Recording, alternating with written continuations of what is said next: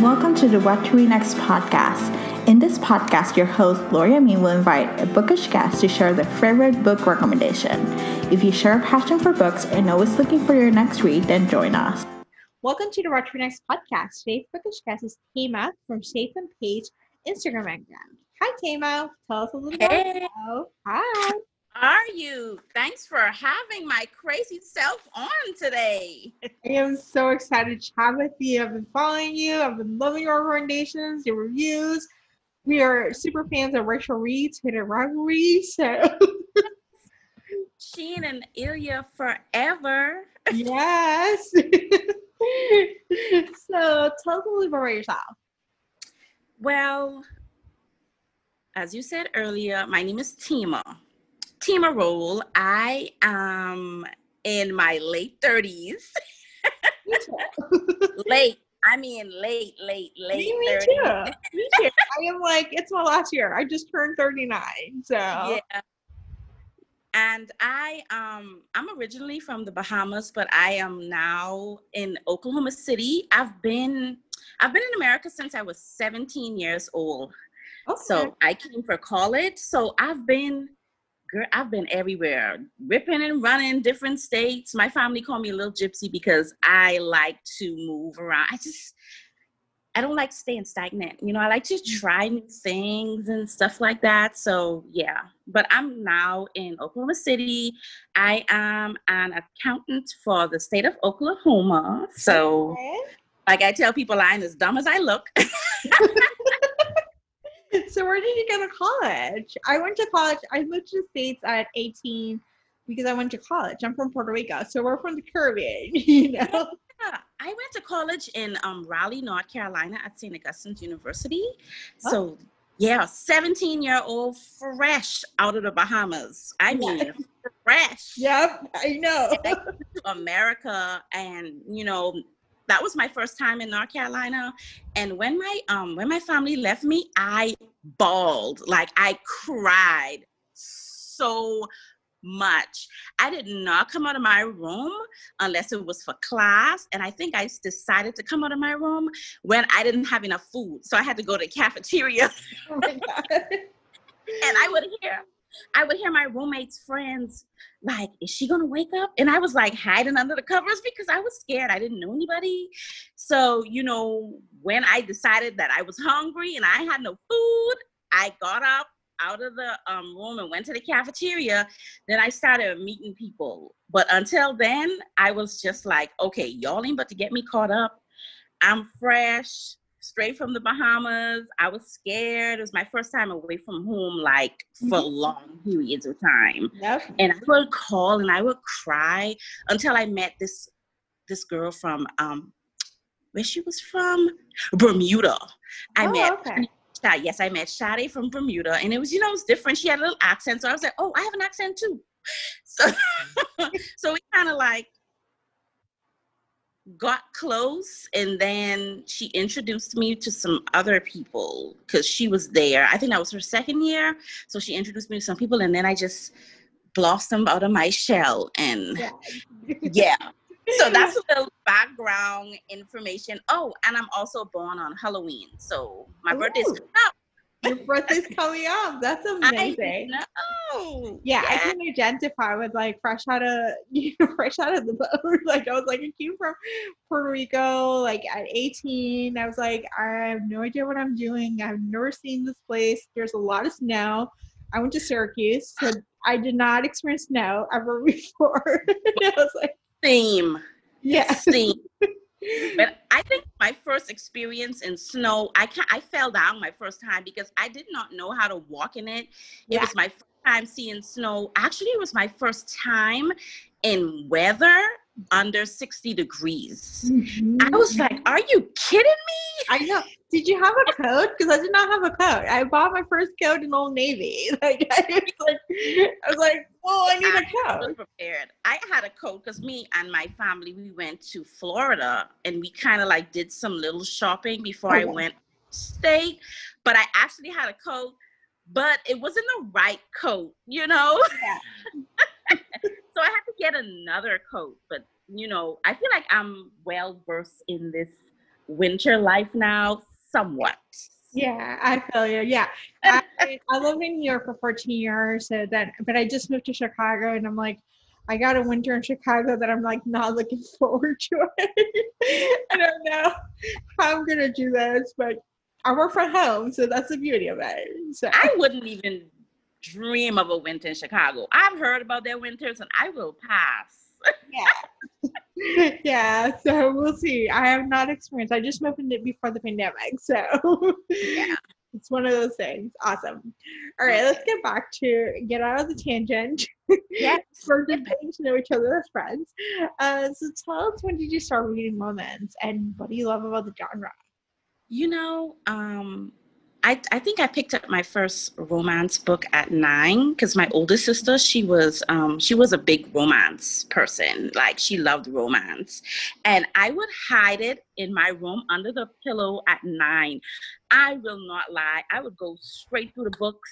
And when I would see the sex scenes, I'd be like, yes. So I would hide it. But I think what solidified my love for romance was I think it was 14, where I kind of like made it my favorite genre. When I was in California for a wedding, I was 14 at the time. Everybody was gambling and going to casinos. I was too young to go to casinos. So my cousin's mother-in-law threw a Brenda Jackson book in my hand, and she was like, well, you might as well read this because you can't do nothing else. That's when it actually solidified my love for romance.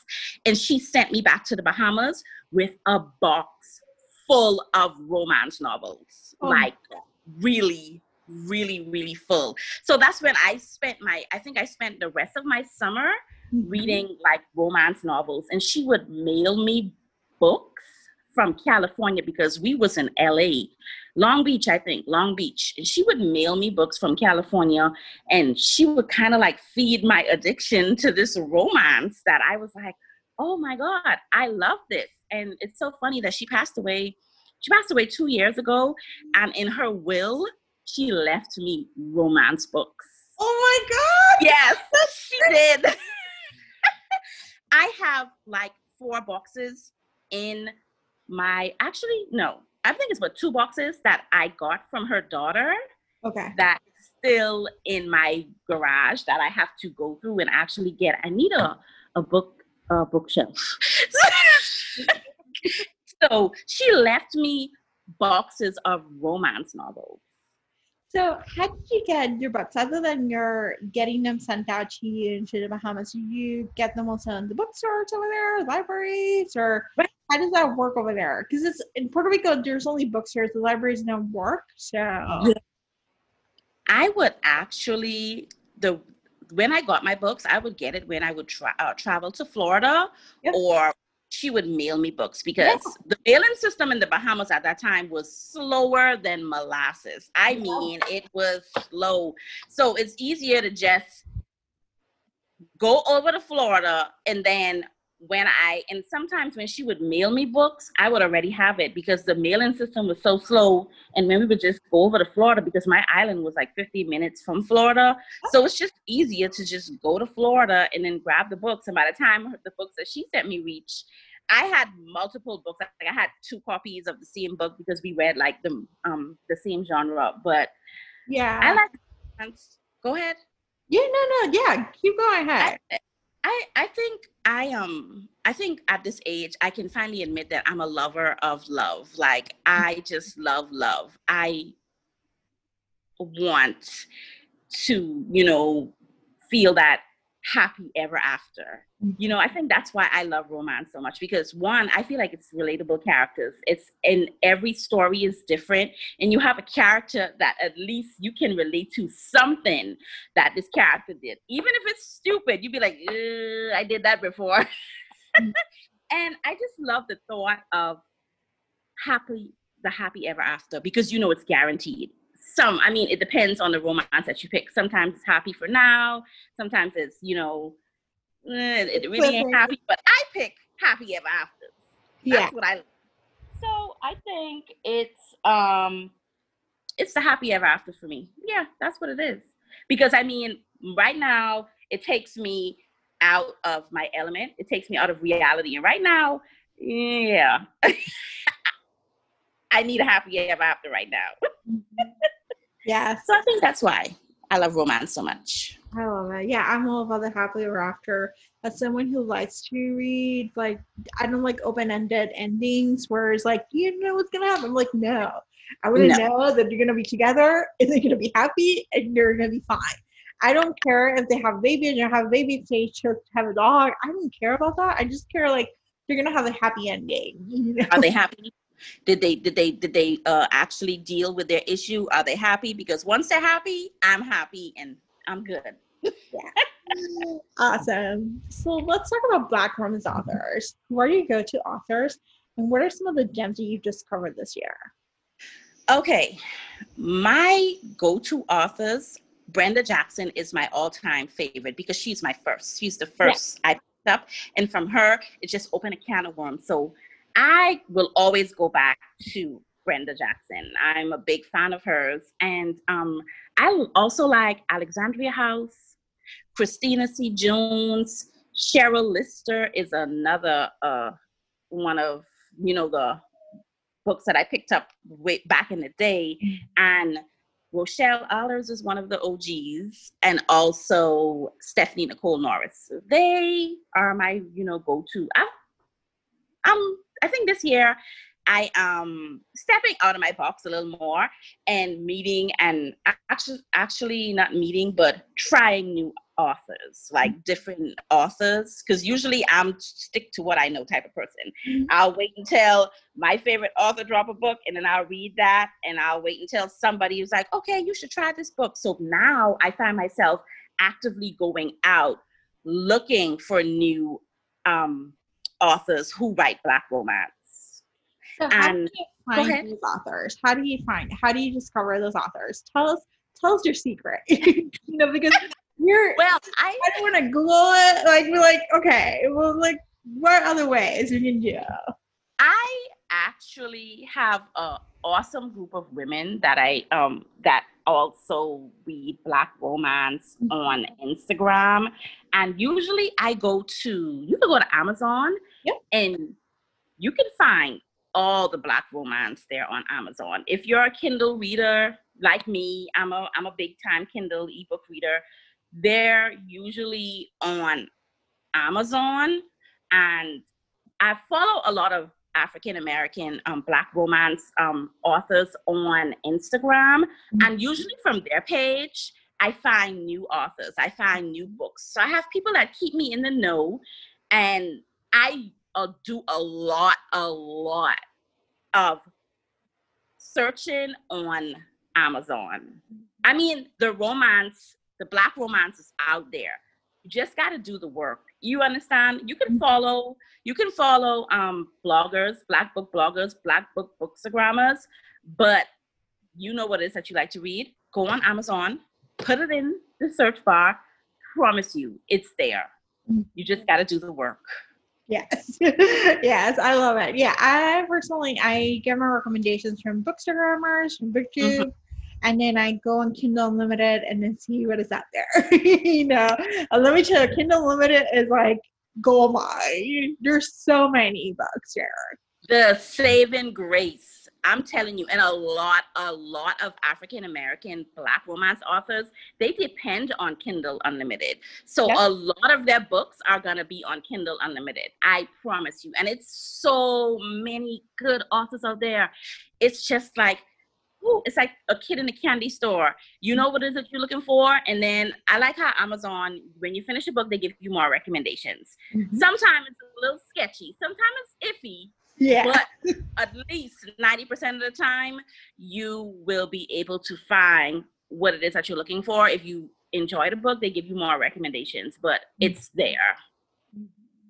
Yes. Thank you. I figure our listeners are always looking. They're like, we want to expand, expand our horizons. And it's like, okay, let's figure out how you can get recommendations, like, beyond of like what's so popular out there. Like, there are other authors that are out there you can try out who might be your friends. So awesome. So let's talk about romance tropes. What is your favorite trope? Okay, it will have to be, my favorite will have to be Age Gap. OMG. I love me a good age gap story. And if it's a cougar, that's my favorite. Like if it's an older woman and a younger man, I am here. Give it to me. Love it. So, but age gap, anything forbidden, I can do those. Those are my two go-to. So do you have any recommendations for age gap? I actually do. Yeah. Okay. My Amanda from Escaping the Book gave me Birthday Girl by Penelope Douglas for my birthday.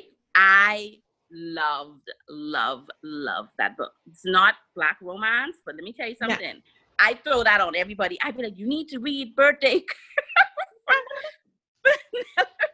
I'll throw it at you quick. I'm like, Birthday Girl by Penelope Douglas. You need to read that. I love that book. Pike is just so like super sexy to me. So it's like, whew.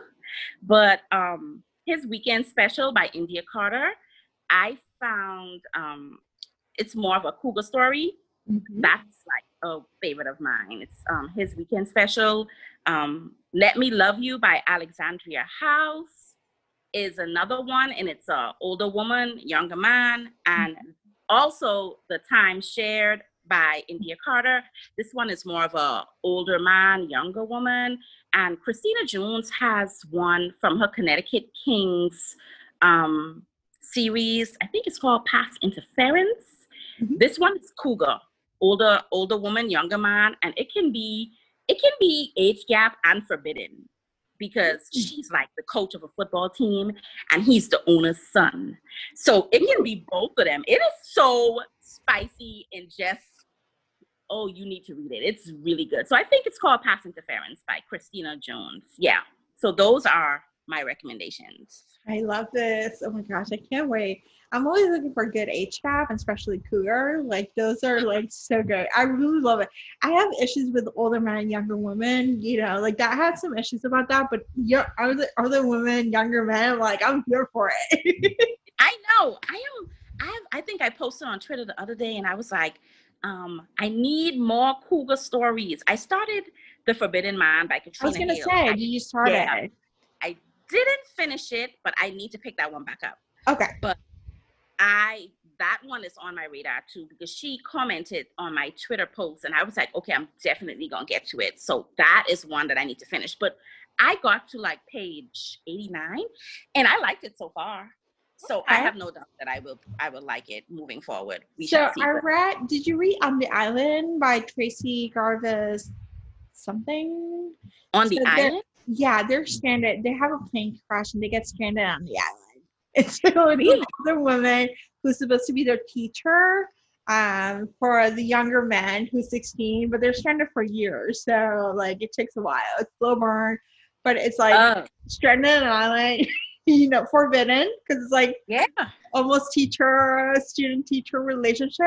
So I'll send it over and I'll put it on the show notes. But that's a good one. So okay. And then a love story, I would tell you, it's a love story, it's not a romance, is The Idea of You. Have you heard of that one? No, haven't heard of it. It's Robin Lee. She's an actor, she's a Black author. It's actually but it's a love story. I cannot stress this enough.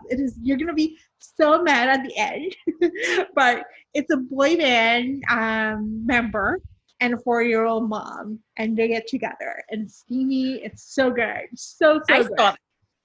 I saw that. I heard a lot of people was talking about they did not like the ending. I'm gonna put that back on my list. Robin Lee. Robin Lee. There's a support group. There's a Facebook group about it. We're dying for her to write a sequel to just walk it through.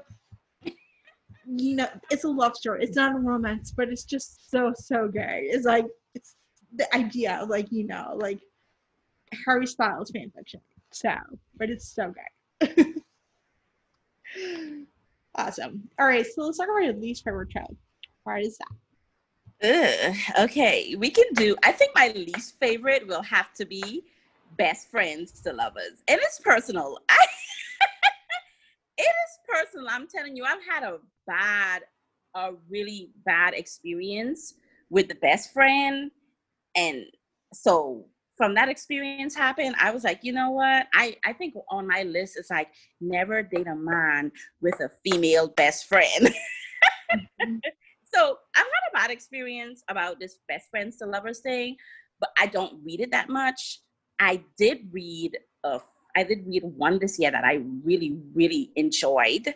But I try to stay away from best friends to lovers. But one of my favorite authors wrote a best friends to lovers book this year, and I read it and I enjoyed it. Okay, yeah, I like Friends to Lovers. I don't love it. I'm like, it's too slow burn for me. I'm like, they should just get together. Like in my head, I'm like, I don't know, but it's not my favorite. It's not my least favorite. That's probably Second Chance Moments, but Best Friend to Lover is definitely one of those. Like, I'm not too thrilled on it, so I agree. Um, Awesome. So you seem to like contemporary. Do you read other subgenres or just mainly contemporary? You know, it's mainly contemporary, but if I do step out sometimes it'll be more um paranormal. I got down this rabbit hole of shifter romance from this author. Her name is A.E. Via. She had this romance. I can't remember the name, but it was really, I enjoyed it. About a vampire and a shifter that were fated mates. Hmm.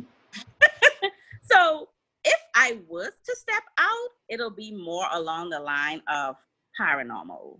So Gotcha. that's main, and that's rare. Yeah, I feel you. So let's talk about contemporary. What has been some of your favorite books that you read this year? My favorite books this year, Yeah. you know, um, Or last year? my favorite book this year had to be, it was Time Shared by India Carter. I love that book. It's an age gap too, but oh my God, the hero, I think his name is Sai. He was so damn sexy to me. And he just had this commanding presence that when he talks, you just have to, it makes you want to stop and just listen. And I was reading the book and I could feel his presence just reading the book. It was so, so good. I think that's one of my favorite I've read this year. Love Unsolicited by Alexandra Warren. Love Unsolicited was one of my favorite books this year too. Like, who doesn't like a man who drops money in Cash App just for your time? Like, we love to see it. So that was another book that I enjoyed. And Go Deep by Wilsey Adams. That was the Best Friends to Lovers book that I read. That was really, really good. Like, really, really good. And Wilsey is one of my favorites. So I borrowed a couple of Rosie's book, and I'm trying to catch up with like the Unlimited, and it's like on my TBR. So I'm grateful it's one of your favorites. So I'm excited to look for to read. yeah, she's pretty good. Yeah. Pretty good. Very, very good. So what are some of your most anticipated new releases for 2020 or 2021? Doesn't matter. You know, I don't have anything for 2021, but for 2020, it was Entangled Pursuits by Brenda Jackson, because it's a spin-off of her Protector series, which was phenomenal. Really need to read that. The Protector series is a spin-off of the Granger Brothers series. And she is like top-notch for spin-off series, and she's like a pro at that. But Entangled Pursuits was my most anticipated read for this year by Brenda Jackson. Oh, I'm excited. And what books are your TBR? Whew, child. Tell me. Too many? Are you a mood reader, or are you like you said? Are you a mood reader, or are you just at TBRs? I am more of a mood reader right now. The the book on my TBR is Legend Born. It's a YA fantasy. Mhm. And, it seemed like it screamed Black girl magic for me. And that's all I needed to hear. Black kids in fantasy, magic. They said it was like a King Arthur retelling. So I'm really excited for that. So that's what's on my TBR right now. But I'm totally a mood reader. I don't really do TBRs. I just be like, well, I'm feeling like reading this, and I have so many books in my Kindle. I really need to tackle that instead of falling for these new releases that comes out every other day. Well, didn't you feel like when there's sales on your Kindle, you're like, oh, there's a sale going on Kindle. You're like, you go in and you buy it, and you're like, oh, I already bought it like 2 years ago. You're like, it's like the same. It's a black hole of like books. Like I got thousands of books in the Kindle. I'm like I don't know, but it's just a shiny object. Yeah. Yes. That's where I'm at right now. I think Danielle Allen just brought out a new book a few days ago too. I should know this. Like I just purchased the book the other day. But yeah, that's another one I want to read. This Danielle Allen's new book. I should know the name. Ugh, I'm horrible. You're good. This is awesome. So tell us where we can find you online. Online, I am at Shades in Pages on Instagram, and on Twitter, I'm at Bella T Bombshell. I don't know why I picked Bella T Bombshell. It sounded cute at the time, but yeah, I'm at Bella T Bombshell on Twitter, and on Instagram, I'm at Shades in Pages. So you can see me on Instagram pairing lipstick covers with lipstick and singing horribly in my stories. I love following you on Instagram, so this is awesome. So thank you for being on the show. I love your recommendations. Me. Thank you for having me. I had fun. If you enjoyed this podcast, feel free to share with friends, subscribe, or rate and review the show. This is the easiest way to support this podcast. Want to join a romance-loving community? Want weekly book recommendations, monthly author Q&As, and book recommendation meetups? Make new friends? Then join our Patreon community. To sign up, please follow the links in the show notes. What to Read Next podcast is part of the Frolic Podcast Network. Find more podcasts to love on frolic.media/podcast. Thank you so much for listening and have a great day.